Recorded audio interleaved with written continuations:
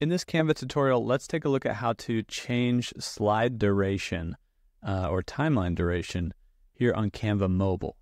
So first we need to show it. And to do that, we go to the top of the app and we're going to click on those three dots, go down to settings. Inside of settings, you're going to see show timeline duration. We click on that and we see our duration of our slides now.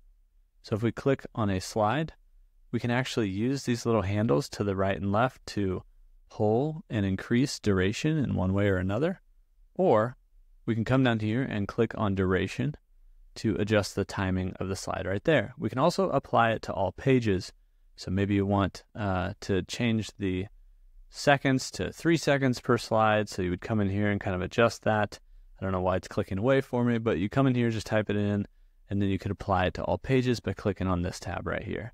And so that's how you can change slide duration for individual slides or for all your slides in your presentation.